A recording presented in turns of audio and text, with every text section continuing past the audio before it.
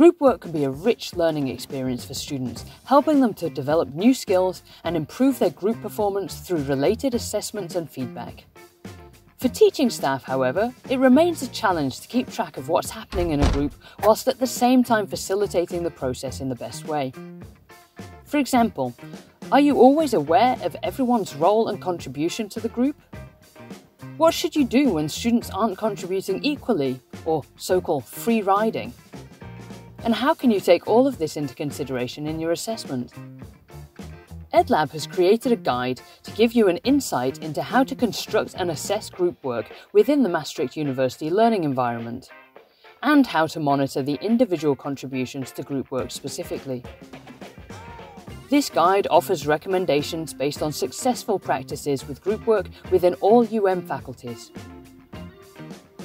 Given the vastness of this topic, this guide doesn't cover all aspects of group work, nor does it provide a comprehensive overview of all theoretical perspectives on group work scenarios in higher education. But it does cover how to design group-focused education taking constructive alignment into account, how to design group work assignments, how to compose your group, and how to effectively monitor and assess group work. One tool which could help in assessing the individual contribution to group work is the FeedbackFruits Group Member Evaluation tool. This tool offers the possibility for students to evaluate the contributions of their group members. When using this tool, you can choose from 3 peer review scenarios. Number 1.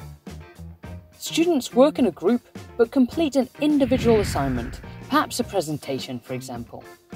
The students are then randomly and automatically assigned an individual peer to give feedback to on this individual assignment. Number 2. Students contribute to their work within the group, and then they are randomly and automatically assigned a peer from within their own group to review their individual contribution to the group work. Number 3.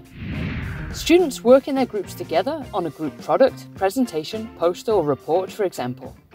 The students are then randomly and automatically assigned the work of a different group to review. You can find out more about setting up a group member evaluation and all the assignment options. For example, setting deadlines, self-assessment, reviewer anonymity, and grading by following this link. You can also see the tool in action here.